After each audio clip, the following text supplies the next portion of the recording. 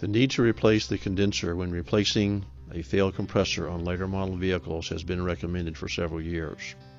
Generally, a 2000 model or later vehicle will have some style of multi-flow or parallel flow condenser.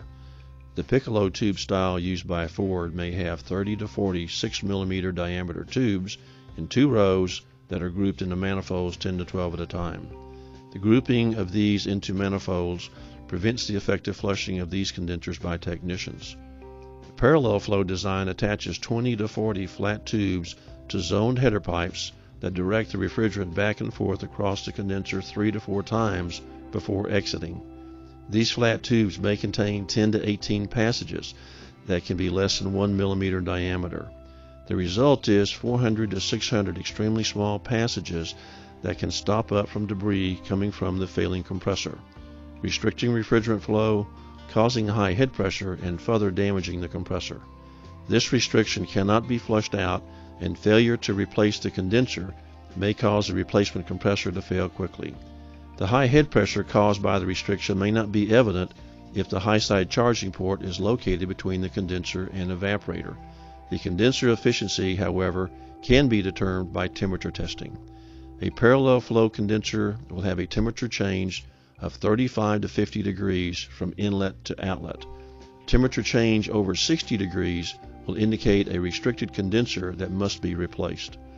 Once the decision has been made to replace the condenser with the compressor and flush the remainder of the system, special attention must be given to any differences in tube size and with tube count between the original condenser and the replacement condenser.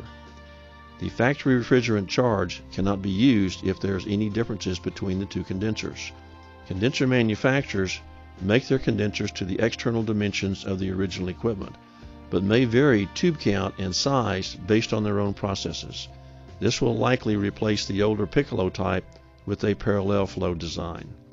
The technician will be responsible for determining the proper charge for the repaired system.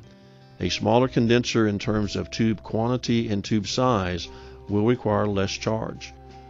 If the factory recommended charge is used in a smaller condenser, liquid refrigerant will back up in the condenser from the bottom, reducing the available area for heat transfer or condensation to occur. The older the system, the more dramatic the difference may be. Temperature testing is the best method to determine the correct charge level. The technician's goal will be to maximize the temperature drop across the condenser, trying to achieve a 40 to 50 degree change while producing the coldest temperature from the evaporator. As the technician reduces the charge level from the factory charge, testing the evaporator is different on orifice tube and expansion valve systems. With orifice tube systems, it's imperative the evaporator remain flooded with liquid refrigerant. This occurs when the temperature on the line behind the orifice tube and the temperature on the line coming out of the evaporator before the accumulator is the same or within 2 degrees of one another.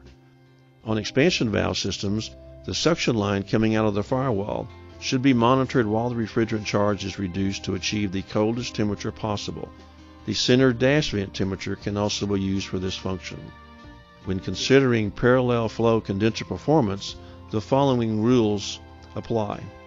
30 to 50 degree normal operation, 60 degree and higher internal restriction, 25 degrees and less system overcharged or poor airflow across the condenser radiator.